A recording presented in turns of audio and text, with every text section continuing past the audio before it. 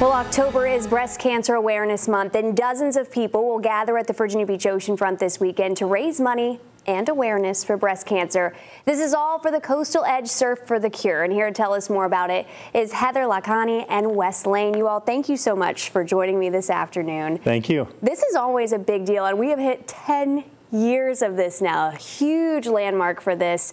First things first, for people that maybe don't know or have never heard about this is kind of a weekend-long event, and it starts this Friday. What do we have happening this Friday? So this Friday, we'll kick off the 10th annual Coastal Edge Surf for the Cure with our silent auction. It's at our Coastal Edge at 21st Street. It's free and open to the public. We'll have music from Vinyl Headlights. We'll have free dinner from Shadowlawn Eats, drinks from Back Bay Brewery, and it's a great time for the whole family to come out. We have tons of art and different options for you to bid on, and all the proceeds go to help women in our community battling breast cancer. And that's not all that's happening Friday either. You know, I know we talk about surfing, but there's a different side of this too. Yes, so Coastal Edge, we have to include the action sports. So we also have a skate contest.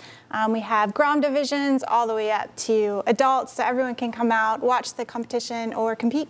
And then on Saturday, the kind of name of the game, Surf for the Cure. What's happening Saturday, Wes? Yeah, the surf contest starts Saturday morning at First Street, and looks like we've got a great forecast on hand with a tropical storm out there near Bermuda. So we're really excited about the conditions this weekend and also about the opportunity to raise money for cancer research. But the surf contest is at First Street on Saturday, and we'll see men, women, girls, little kids, and a pro division. You know, the name of this has it, it's in the name, the cure for breast cancer. We're searching for that cure, but we're also helping women with some free things for them as well that they can come through you guys and find. Yes, absolutely. So on Saturday, we encourage any woman who hasn't had their mammogram this year or is due for a mammogram to come out. We're offering free mammograms through Chesapeake Regional Healthcare. They'll have the mobile mammography out there. So it's a great way to get tested. Early detection is very key for this disease. So definitely come out. You can register on our website at coastaledge.com or surfforthecure.org. And if people want to get involved surfing or skating, where can they go for more information on that? You can enter the contest on liveheats.com, but you can get information at any Coastal Edge or at coastaledge.com. And you know, this is all happening this weekend, but there's something even bigger happening in the future. Yes, so all of the funds from this event are going to support 10 local women battling breast cancer with their out-of-pocket expenses. You can nominate a woman for this donation through going to surfforthecure.org.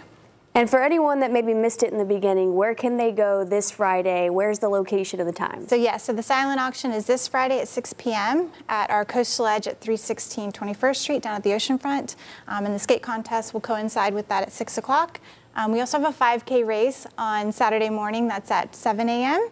And then our surf contest will kick off at 8. And one more time, if they want to sign up to surf? To sign up for the surf contest, you go to liveheats.com. All right, you all, thank you so much for joining us this afternoon. Always an awesome event, and congratulations on 10 years of Surf for the Cure. So much you guys are doing for our community. Thank you. Thank you So much.